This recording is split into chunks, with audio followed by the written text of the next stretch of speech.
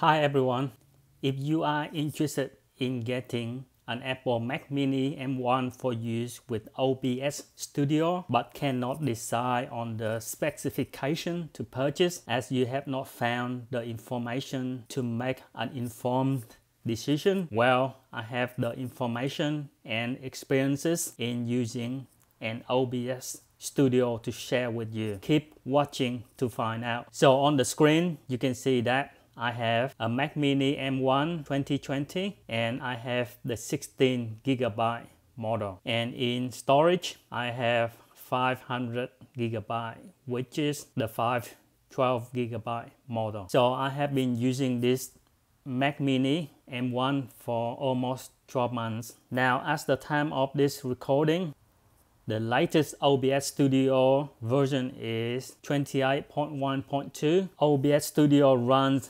natively on the Mac Mini M1 since version 28. So there is no translation, there is no emulations. This means that it is much more efficient than any other previous versions. Alright, so what is the optimum specifications for the Mac Mini M1 to work best with OBS Studio version 28?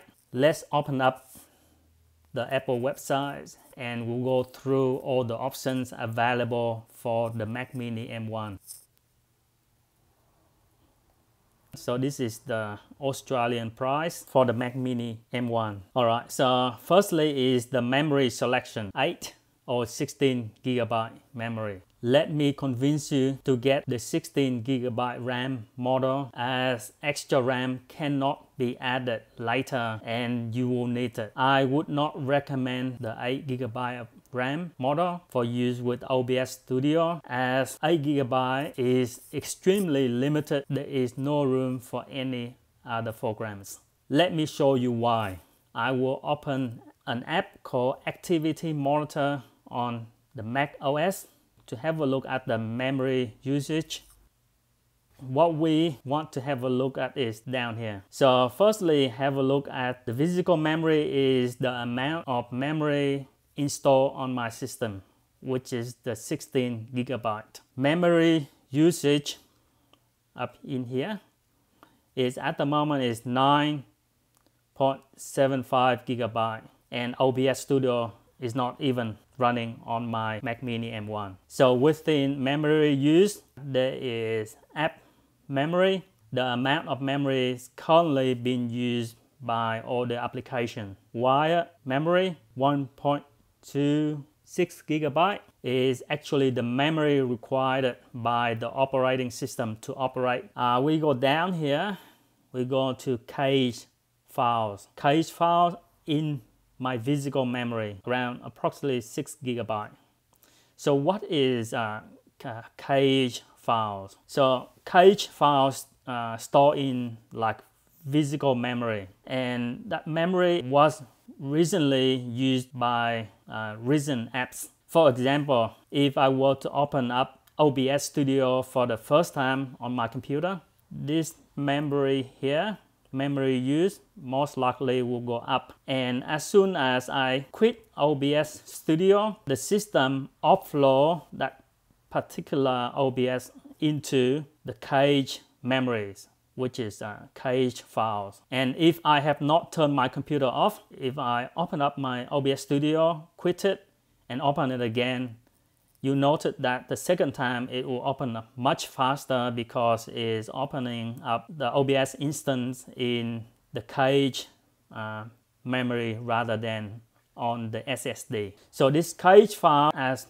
more application open, the cache files will be overwritten. So this cache memory helps with improving the performance when the app is reopened. Now we go down here to swap use. If the computer does not have enough physical memory, it will use the storage, which is SSD storage or the hard drive on the Mac Mini. In simple terms, if the Mac Mini does not have enough physical memory, then the operating system is borrowing some spaces from the local SSD and use it as a temporarily store some data while the RAM is busy handling other tasks. Now, if you don't have enough memory, the SSD is used constantly. Long term, this will most likely shorten the life of the SSD as data is constantly write and wipe from the SSD. Best to have the 16GB memory. Do not choose the 8GB version. Let's just put the activity monitors in the bottom right corner and I will open up OBS Studio. Alright, from the count of 1, 2, 3, I will open up OBS Studio and we'll see. 1, 2, 3, click.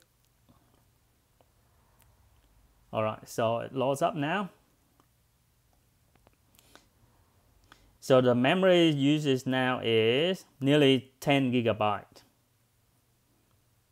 When I open up OBS Studio. This is version 28.1.2.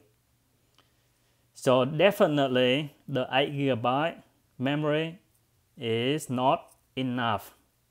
So let me quit OBS Studio and open it again.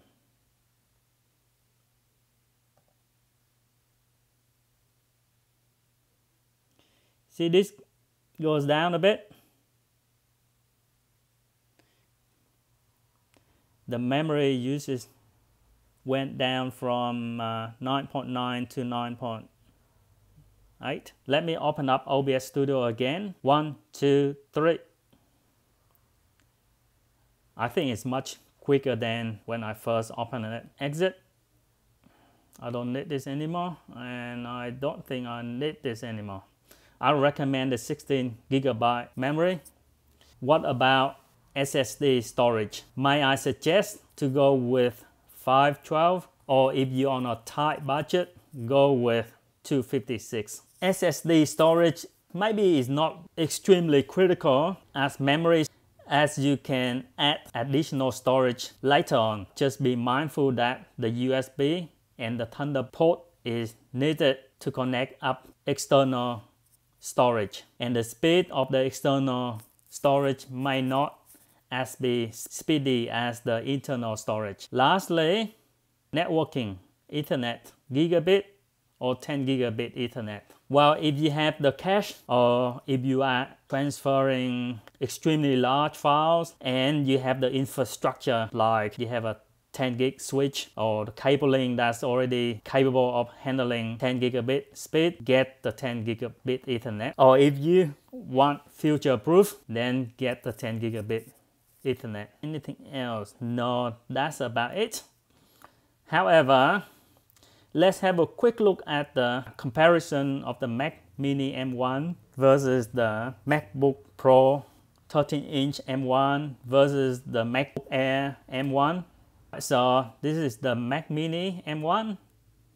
That's the MacBook Pro 13 M1, and this is the MacBook Air 13 M1. And let's scroll down into this important area. CPU is the same. GPU is different on the MacBook Air M1. And I believe GPU is very important for OBS. Therefore, I would not recommend the MacBook Air M1, even you get the 16GB. Another reason is the MacBook Air M1 does not have an active cooling system like the MacBook Pro M1 or the Mac Mini M1. Active cooling means there's a fan cool the system down. That's it for this video. I hope you find it useful and help you with selecting the right whether Mac Mini M1 or the MacBook Pro 13-inch M1 for use with your OBS Studio. Let me know if you have any questions or suggestions on the selection that I just shared. Take care. Catch you in the next one. Bye bye.